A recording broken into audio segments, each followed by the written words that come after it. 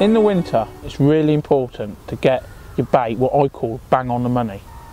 Today we're fishing quite a hard venue and it's so important that I know where my bait is.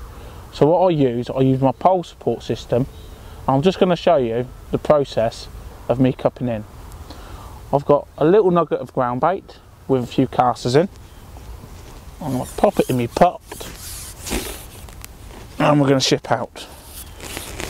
What's really important is you've got a good far bank marker so you can line up and get everything nice and tight. The only way to get that accuracy is to put the pole in between your legs with the spray bar.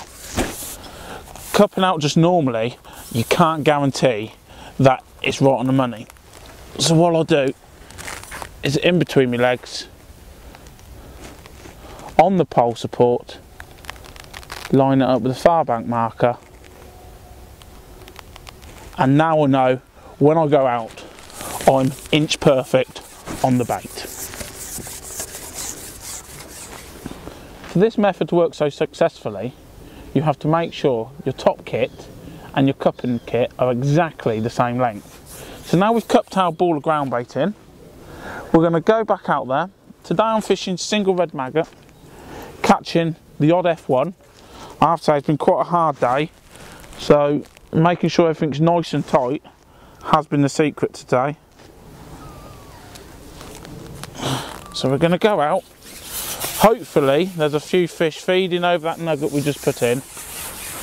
Days like today, it is so important to keep it so tight because I might just catch one fish off this ball and I might have to put another ball in again.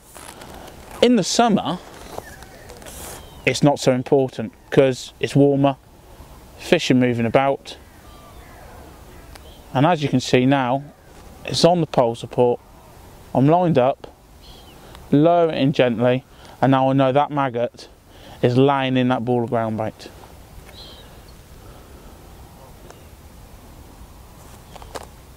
There you go. And fish on. So it just goes to show, feeding accurately, nice and tight, hard days like this can give you the results. We'll get this in, hopefully, then it'll be repeat the process again.